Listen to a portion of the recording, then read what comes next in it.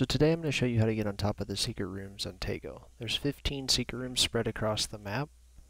So what you want to do is go to the southeast corner of the building. Then you're going to look for the green shack on the back of the building. Run up and jump on the ledge.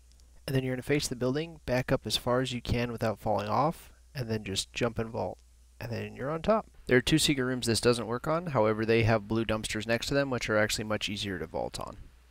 If you want more quick tips videos, consider subscribing. Thank you for watching.